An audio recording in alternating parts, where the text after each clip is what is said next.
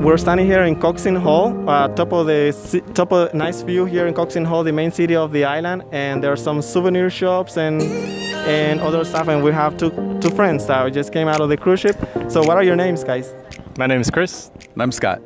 Nice to meet you guys, and we're gonna go see the island. What are you expecting to see today? I'm looking forward to introducing Chris to the monkeys and sloths. We're going to do the zip line. We're also going to check out a rum factory and a cake factory. Have you guys ever been here before, Chris? No, I haven't. I haven't been here at all. Have you? Only to the port. Okay. Okay. We were talking about exchange rates. Once we were up here, we were talking about exchange rates. So, what was the question that you asked me? So I was just asking the conversion rates from US dollar to Honduran. So it's very interesting that the exchange rate on Honduras is 24 per $1. Up here, you usually, like at souvenir shops like here, you pay with US dollar, but like a grocery store, you pay with Honduran money. So it's good for you to know that you can pay with US cash. And also if you pay with PayPal, there's a 6% fee. So just for you guys to know. The exchange rate on the island is 24 per $1, but like places like where we're standing now, we're standing at place where they sell gifts and like how do you call this? Souvenirs and all of that. Yes. Yeah. So like people take dollar up here, but like if you want to go to a grocery store, they will take Honduran money. So it's important for people to know. But for example, like Scott paid me with PayPal. And so people need to know that when people pay with PayPal, there's a 6% fee that has been charged. So I just thought that it was a good idea for customers to know that about the exchange rate and the ways that people can pay on this island.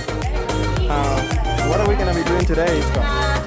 We're going to start the day here with a little shopping area, and then we're going down to do some zip lining.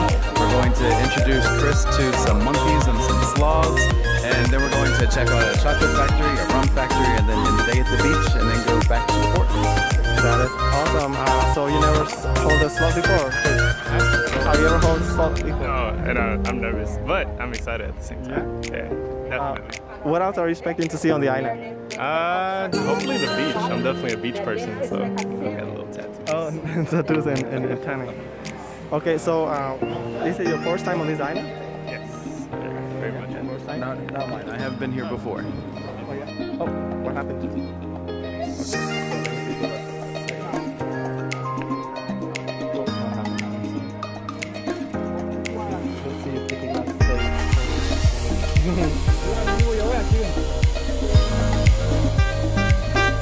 Hello, so this is the end of the tour here. We're finishing from Carnival Vista with Scott and Chris.